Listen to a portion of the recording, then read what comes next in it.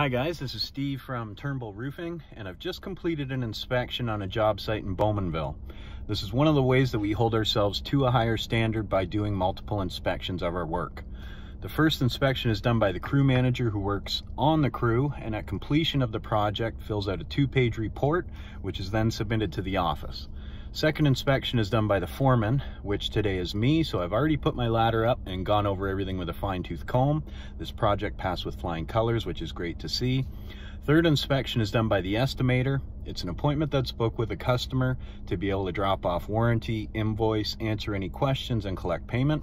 And let's go take a look at the finished product.